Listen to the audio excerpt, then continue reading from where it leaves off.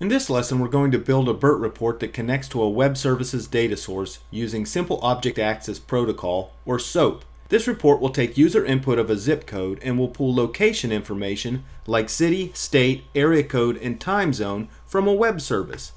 We'll learn how to connect to a web services data source using the Eclipse IDE for BIRT, how to navigate through the wizard for a new web services dataset, and how to use XPath expressions for mapping rows and columns. Extracting data from a web source's data source is a little different from extracting data from a JDBC data source. However, using SOAP is easy once you get the hang of it. The great thing about web services is that you can access all kinds of information via the web without knowing what kind of programming language is being used. And best of all, you can do it all with BIRT. We look forward to seeing you at MrBIRT.com.